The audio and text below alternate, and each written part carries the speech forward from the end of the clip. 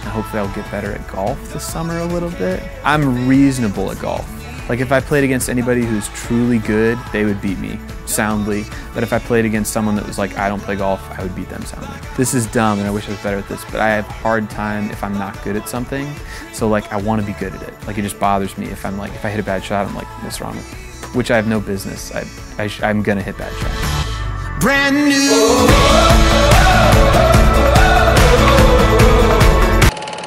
I wanted to make another first record. Like, I feel like sometimes the more records people make, the weirder they get. And some people are great at that, and I'm probably not the person to be great at making weird music.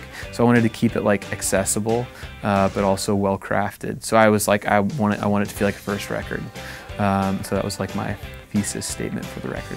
No one from my family's musical, and so my dad's a banker, my mom's a psychologist, and so when I started really liking music, I think they were all like, are you gonna try to do this? I knew I loved it enough that I wanted to do it, but I just didn't really know how you did that, because grew up in Tulsa, Oklahoma, and it was just like, what does this look like? At the end of college, things were moving enough that it was like, yeah, this is definitely my job. I toured with a couple guys from Nashville, and I was actually gonna stay in Fayetteville, which is where I went to college.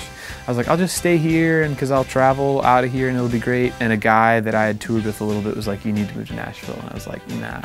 It's like Nashville doesn't need another guy with an acoustic guitar with songs about his feelings. Like, we're full up on that. But he really encouraged me to move, and I'm so glad I did. When I was a college student in Fayetteville, there's not a lot of singer-songwriters, and so you're kind of like, oh, I feel like maybe I'm good at this. And you go to Nashville where it's like, I mean, I'm biased, but I think probably the best songwriters in the world, and you immediately are like, oh, I'm not as good at this as I thought. I learned along the way, and it grew every time, so like, I was just kind of fumbling through it and tried to learn how to make better music and how to promote it. Yeah, I would say it was just one long learning process, and hopefully I got better as it went on.